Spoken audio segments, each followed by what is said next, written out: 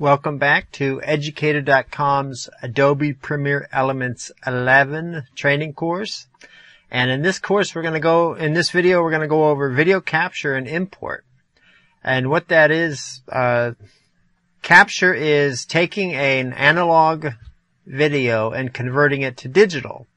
Import is taking a digital video and bringing it into Premiere Elements. So capture is analog to digital and import is digital to digital. On the import there's no transcoding, but on the capture there is. So the first thing we're going to go over is capturing tape-based video. Now, since you are a member at Educator.com, on my other course, Premiere Pro CS6 training course, I have a whole section on capturing from tape-based DV or HDV video cameras. And it's pretty much exactly the same as Premiere Elements. Let me show you the screen, and that way you get, I don't have one connected here, but you can see here are the main parts of the screen, just like in the other program, the Premiere Pro CS6. You have your clip name here, and it will add 01, 02, 03 to that. So if you put a clip, birthday, it'll add birthday 01, birthday 02, birthday 03, depending on the different parts of the video. You also tell it where you want to save it.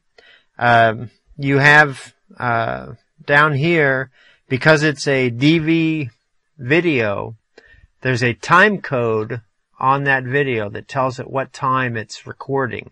And you can go to the previous scene or the next scene. So if you're going through the video and you want just certain scenes, you can tell it just to capture certain scenes.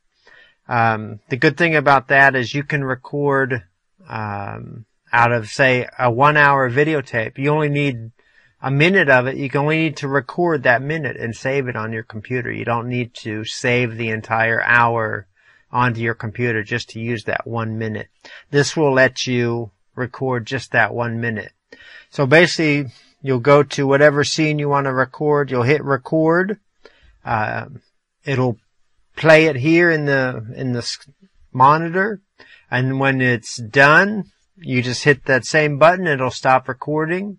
You can go to other scenes, pick those, record those, and it's exactly like it is in Premiere Pro. So if you have one of those videotape cameras, a DV or an HDV, just go watch that course, that video from that course, and it will show you all of the things you need to do to connect. And I will say that just like there, if you have a camera connected and you open this up and it says stopped, then your camera is connected properly. If it says anything else, like here it says captured device offline, that means there's something you have to do, like reseat the wire or put the camera in play mode. Make sure the camera's plugged into the wall. Don't run it off a battery. One of those will probably be the problem.